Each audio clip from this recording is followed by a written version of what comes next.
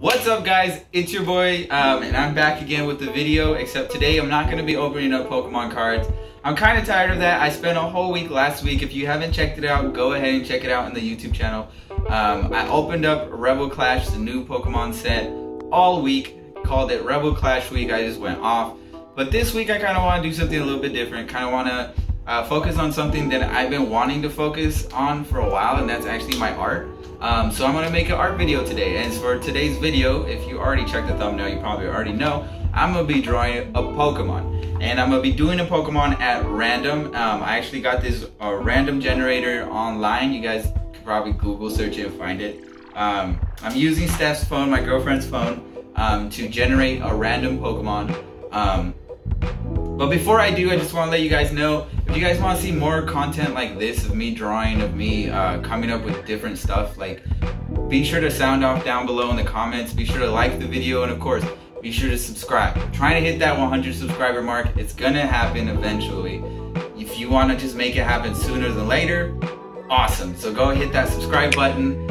So without further ado, let's get the drum rolls hitting, and let's just go ahead and generate some random Pokemon over here on the random generator. So I'm gonna go ahead and generate some random Pokemon here,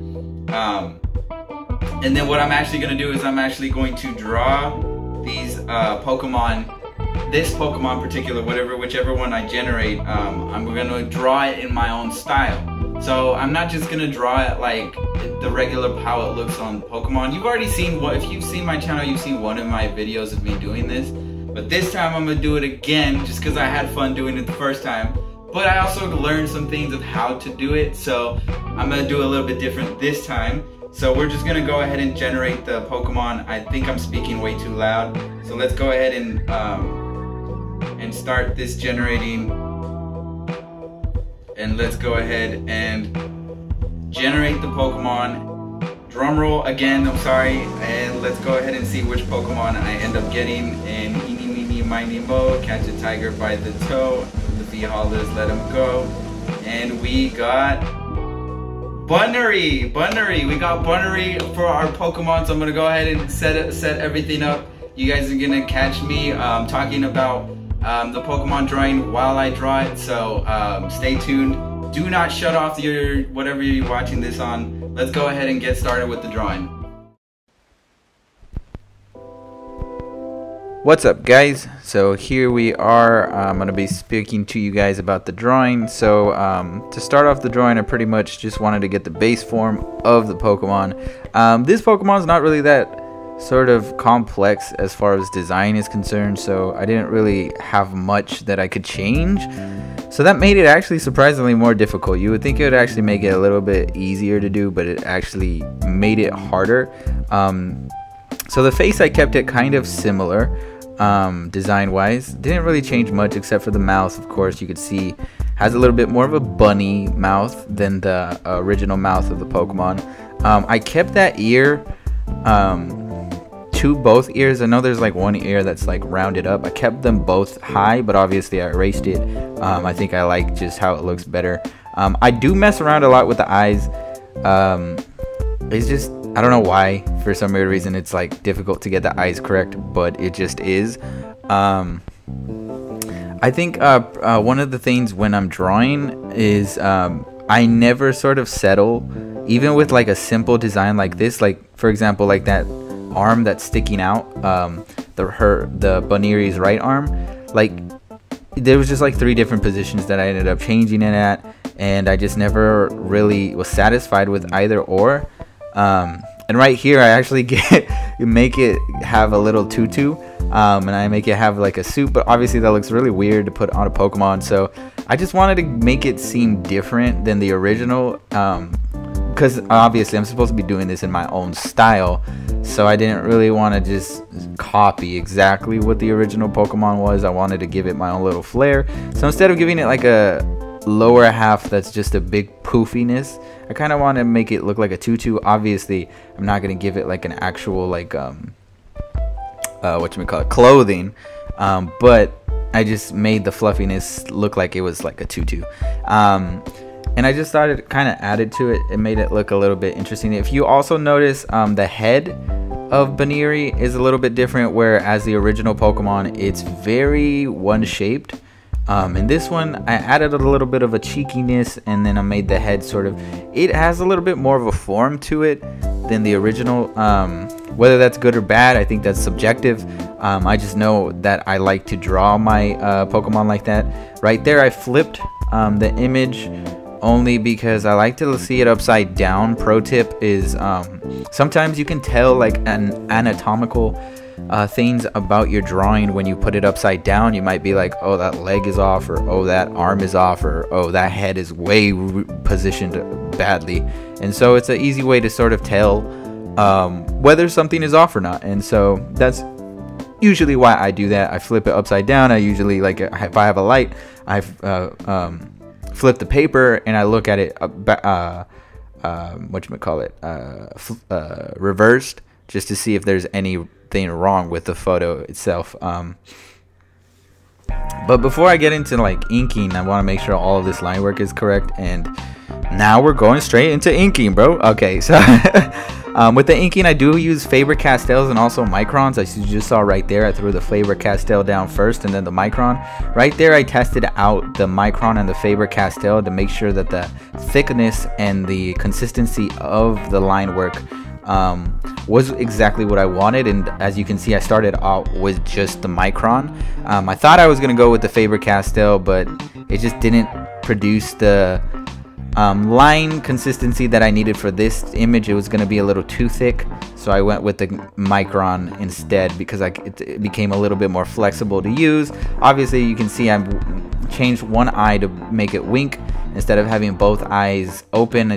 There was something visually wrong. Now in the inking process though, one thing to keep in mind as you're watching me do this is, if you notice that ear, I inked it differently than what I had it drawn and sketched out. The only reason why I did that is because sometimes I like to look at the image after it's all sketched out and whatnot, and I like to see little things that I could change when I ink it. It's nothing terribly major because all the hard work should be already done with the line work. And the inking is just going over with the whatever depth you want to add to the actual inks. But I did change that ear. Not much else I did change other than add a little bit more thickness here and there that I sort of didn't illustrate with the line work of the pencils. Right here I erase every pencil mark that is underneath the inking that should not be showing. This lets me have a better visualization of where I should go over. And again, I got a lighter micron there as you see me throw it down. For these little details over here, I noticed that Baneri has these sort of details that are very lighter, while her outside line work is a lot thicker. Those things like under the paws and her eyebrow-esque, I don't know if they're eyebrows, whatever you want to call them, but I know that the line work is a lot thinner there, so I got a thinner micron for that. Everything else is pretty much just standard illustrating. Put down my my signature, and there we go, off to coloring, bro. So for the coloring, if I could have done all of this digitally, but the coloring I just like to do digitally, only because right now my Copics, I don't know if I have every single color that I need. Also, I figured a way of making these sort of digitally enhanced. I have the original Baneri there for the coloring layout to know what should be light, dark, and the base tone and whatnot, just because I don't really want to change the color of it. The only thing that did change of it was the shape, form, and sort of look and feel of Baneri is in my own version. But the colors, I like the colors of Baneri, so I don't really want to change it. Maybe I should have gone with the shiny version. After looking at it, the image actually, and I saw the shiny version of Baneri, it was actually kind of fire. It was actually a little heat. The shiny version actually don't look bad. So maybe I made a mistake there. Maybe I could make a shiny version. I could go back and change the colors. Who knows? But here I do everything on using my mouse. I have a tablet, but it doesn't really work as well as I sort of want to. It doesn't really go. it's still a work in progress for me to sort of get everything down. I'm just so used to doing it with my